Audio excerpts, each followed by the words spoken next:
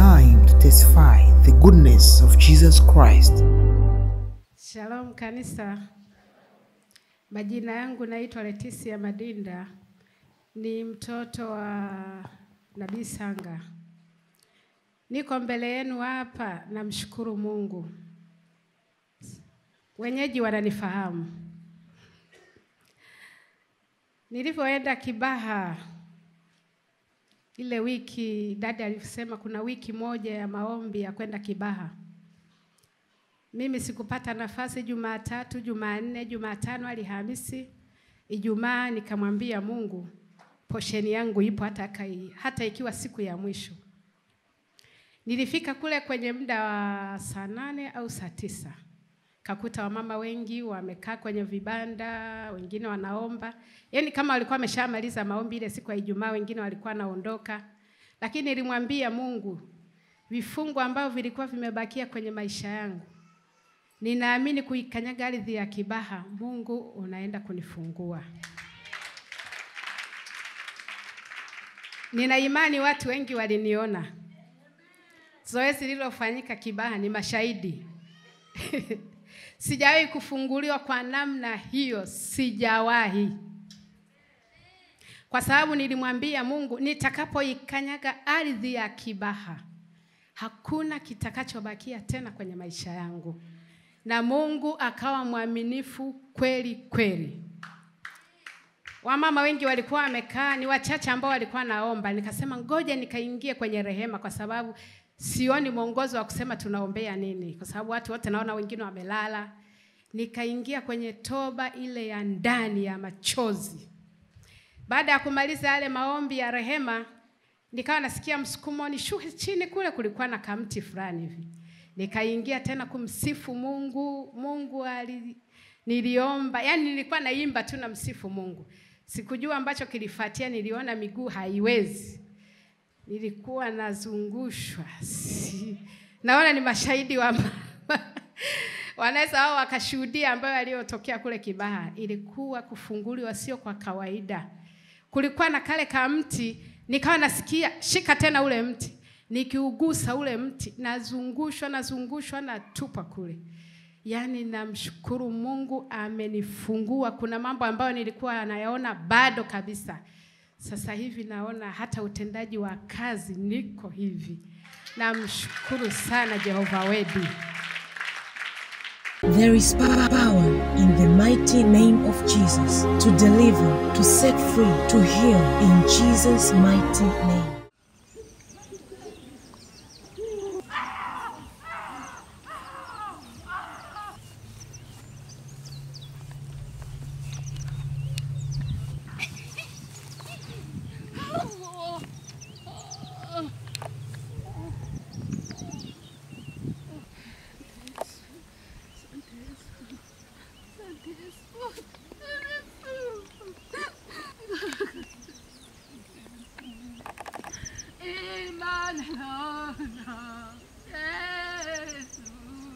Asante Mtakatifu.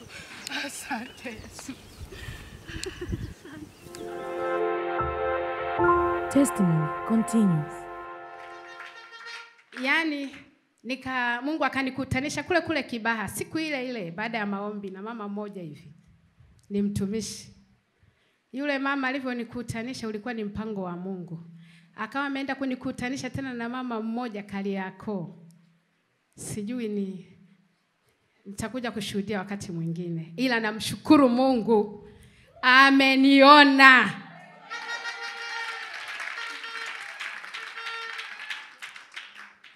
Wamama, yani nyumba zetu tuzifanye ni nyumba za sala za kumsifu Mungu.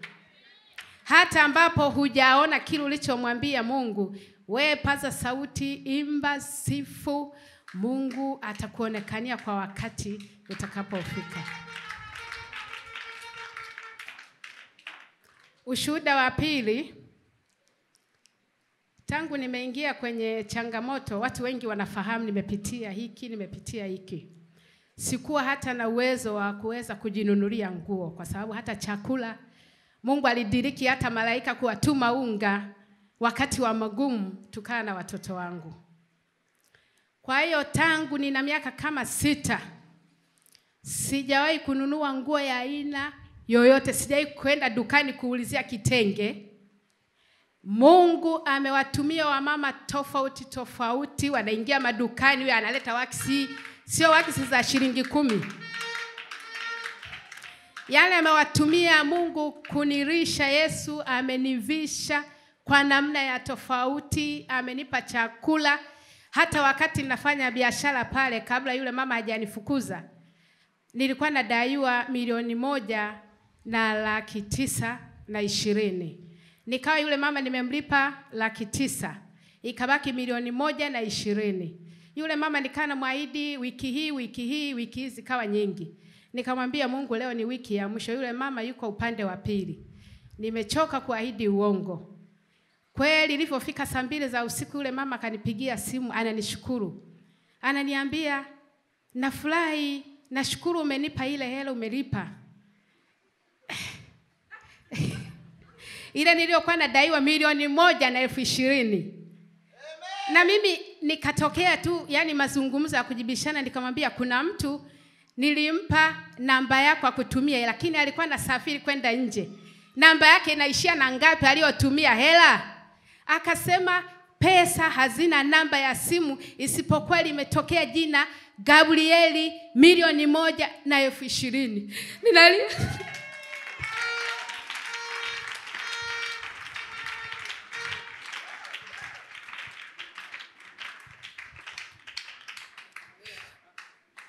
Mungu yote hao kayafanya.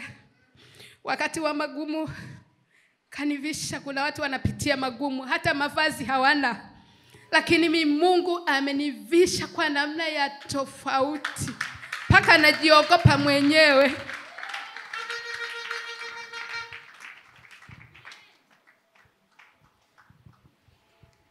Ni Mungu amenivisha kwa sababu anajua huko mbele kuna kitu. Haiwezekani Mungu akatuma malaika akakuletea unga. Haiwezekani Mungu akatuma malaika wakakulipia deni na jina likatoka Gabrieli. Kuna sababu. Ulikuwa unadaiwa 1,102,000.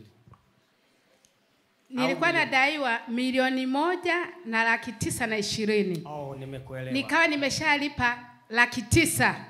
Ikabakia 1,120,000. Okay. Ndio tukawa kesho wiki hii mpaka ikapita kama miezi 3. Nikamwambia Mungu, tena ilikuwa siku ya Jumapili, nikasema hata kanisani leo siendi. Leo Mungu, fanya uwezavyo. Deni leo ulipe, utajua, ukaibe, utajua, lakini leo yule mama ulipe pesa zake. Na kweli Mungu alifanya vile vile. Kwa hiyo namshukuru Mungu sana. Yani sijui.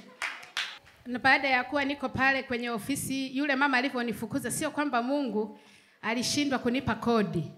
Alitaka nirudi nyumbani. Kuna wamama wana maisha mazuri, lakini wana changamoto za maisha sio za kawaida. Kwa hiyo wamama wengi wanakuja nyumbani, wana magari mazuri, ana changamoto kama zote. Akifika ananiuliza, Leticia, hebu nipe siri ya maisha. Ni Mungu yupi unayemuomba? Mbona muda wote wewe una furaha, mazingira yako si mazuri? Sisi tuna magari hatu. Nikamwambia Jehova wedi, wa aina gani? Nikamwambia wa Nabii Sanga, kuanzia leo mimi shida basi. Kwa hiyo nyumbani kwangu Mungu amepaacha. Alininyima kodi, sio kwamba alininyima. Alitaka wamama wengi, yani lishakuwa ni sehemu ya makimbilio. Kwa hiyo namtukuza sana Mungu juu ya hilo. Amenichekesha sana. Nasema kwamba Mungu leo siendi kanisani, ulipe hii deni, ulipe. Haleluya. Utafikiri walikuwa wanaonana hivi. Maana shida imeshakuwa inammeza. Yeye sasa huyo mama ulikuwa aliolipwa na Gabriel, yeye alijuaje kwamba ni wewe? Kwa sababu ndio nilikuwa mdaiwa. Hakuwa na mtu mwingine anayemdai.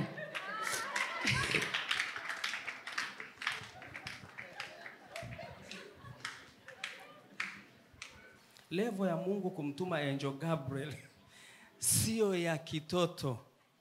Hizo ni mission kubwa kubwa za ufalme wa Mungu. kitu kinachofurahisha ni kwamba nasema Mungu leo siendi, hata ibada siendi, ila hii hela hii lipa. Hela ilikuja 1,000,000 na laki ngapi?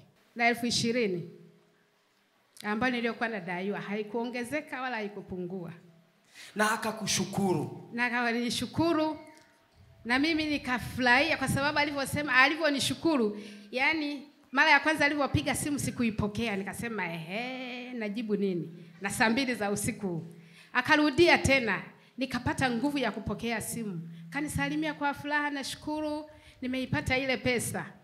Na mimi nikamwambia kuna mtu nilimpa namba yako ya simu na huko, yani ilitokea tu hivyo. Kuna mtu alikuwa anasafiri, nimempa namba ya simu ya kwako. Namba aliyotumia simu inaishia na ngapi? Aliyotumia zile pesa. Akaniambia hizi hela zimeingia, hazina namba ya simu. Naona kuna jina tu Gabrieli basi. Hebu jamani mpigieni Bwana Yesu makofi.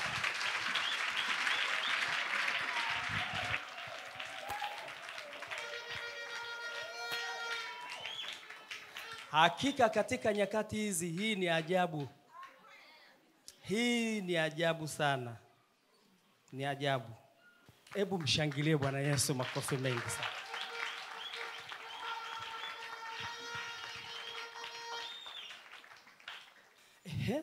Ushuhuda wa 3. Binti yangu wa kwanza aliolewa kama miaka 6 iliyopita. Mume wake alikuwa na kazi, baadaye kampuni ikawa mambo hayaendi, mambo yakawa magumu sana. Walijenga nyumba ikawa imeishia tu kwenye linta. Yani nikawa namwambia Mungu, yale niliyoyapitia, machozi niliyoyapitia, mzaliwa wangu wa kwanza aliyetoka kwenye tumbo langu sitaki aliye kama mimi. Kwa sababu jaribu ambalo Mungu lionipa mimi, ulijua uwezo wa roho yangu, mwingine hataweza. Sitaki uzao wangu ulie kama mimi. Kwa hiyo niliendelea kumwombea sana mtoto wangu, niliendelea kumwombea sana binti yangu asije akalia machozi kama ninavyolia mimi. Ilipofika Januari, kwanza Disemba, dadi kule Kibaha alisema huu ni mwaka wa kijani. Ina maana kila kitu ni Ilipofika tarehe 1, binti yangu ananipigia simu, mama unajua mpaka sasa hii saa 9 hatujanywa hata chai. Kwa nini? Mama hamna hela kabisa, hata watoto nimewakorogea tu uji hauna hata sukari. Nikamwambia hivi, dadi alisema Kibaha, huu mwaka ni wa kijani.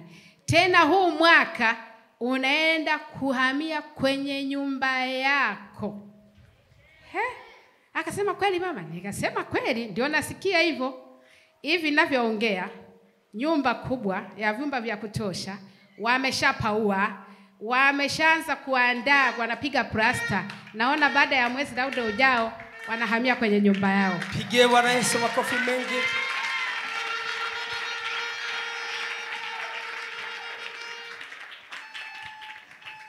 Kwa hiyo namshukuru Mungu sana. Mtoto wangu ana furaha, wanakula vizuri. Namshukuru Mungu sana. Hana machozi binti yangu kwa sababu niliyakataa machozi niliyoyapitia mimi. Sitaki uzao wangu ulie kama mimi. Pigie Bwana Yesu makofi.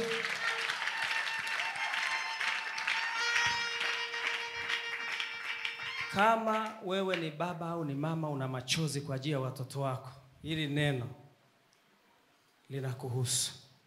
Haleluya. Yani kitu ambacho umekipitia wewe, unamwambia kabisa Mungu, hili kwenye uzao wangu silitaki. Kwa nini? Kwa sababu huyu mama kwake wakati akiwa mtoto hakuna aliyesema kwamba matatizo haya siyataki. Kwa hiyo yakawepo kwenye maisha yake. Ila yeye amegundua kwamba hii sitaki. Kwa watoto anasema sitaki machozi ambayo mimi nimelia sana watoto wangu wasipitie. Na Mungu husikia hayo maombi. Pigie Bwana Yesu makofi mengi ya kumshukuru. Ndio. Neno la mwisho wapendwa, namshukuru Mungu wa Nabii Sanga. Sehemu hii hapa ni mahali sahihi. tuna baba yetu wa kiroho ambaye ana upendo kwa namna ya tofauti. Mimi nimeuiga upendo wa babangu wa kiroho pamoja na changamoto zangu. Kwangu siwezi kuwa na store ya chakula. Nitakichota, nitakigawa mpaka kitasema basi. Nakumbuka siku moja mama mmoja alikuja kwangu ana uhitaji, nikawa na shilingi 1000. Tuna mafuta kidogo, yani nikampa na viungo vilikuwa kidogo. Mimi na kijana wangu nikamwambia sasa hivi usiku tutakula mkate, kesho Mungu atajua. Kesho yake kuna mtu mmoja sitaki kumtaja jina, aliagiza mafuta ya kula lita 3. Viungo havielezeki. Yani vimesheheni, kabidi yule mama tena nimpigie aje achukue vitu. Kwa hiyo kutoa ni sijui nieleze ni. Kwa na washauri wapendwa, tusio wa binafsi. Tusisubirie baraka zije ndio wape watu. No. Hicho kigawe katikati. Ikiwezekana wewe funga alafu muhitaji yale. Jina la Bwana libarikiwe.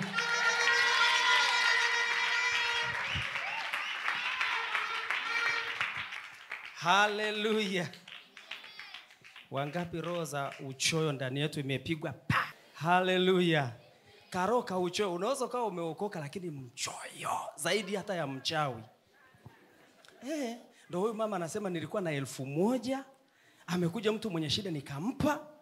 Ile roho ya babangu wa kiroho ya upendo kugawa vitu kwa watu. Bwana Yesu asifiwe sana.